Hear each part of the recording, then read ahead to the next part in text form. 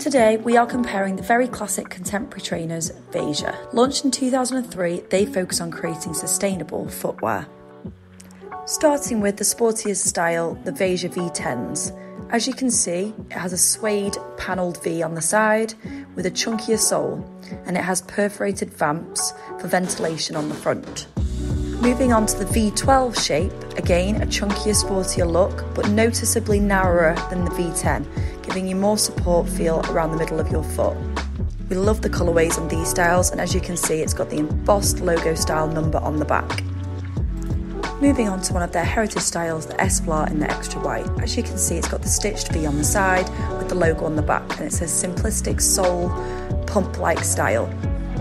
Finally, moving on to the Campo, which has a chunkier sole with the logo printed on the back. It is a classic trainer for every day.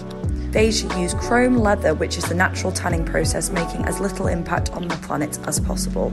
And they also have vegan styles for you to check out.